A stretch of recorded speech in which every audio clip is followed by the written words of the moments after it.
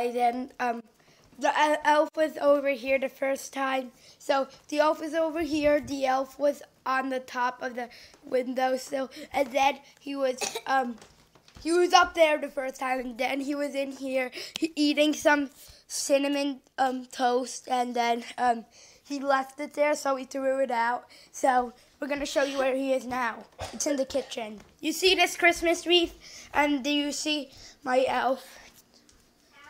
Our elf. See, look.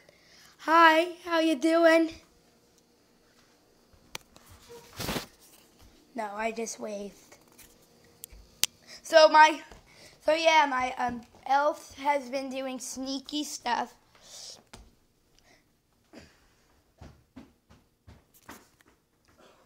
Max, I feel something in our stockings. So I feel something in your stocking, Maggie, and I feel something in mine. What can it be? A sock! How did that get in there? Another sock! How did it... What a sneaky little elf. So we're going to talk to this elf now. A sneaky... Ah! He's flying! I don't want the camera to pick it up.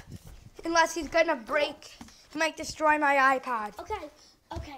Let's see if there's anything else. A magnet. A flower. Does it smell? Doesn't really smell. No. I got a magnet in mine. What a sneaky little elf putting stuff in ours. Stocking. Wait a second. Who put this? That was there the whole time, I think. No. No, the elf put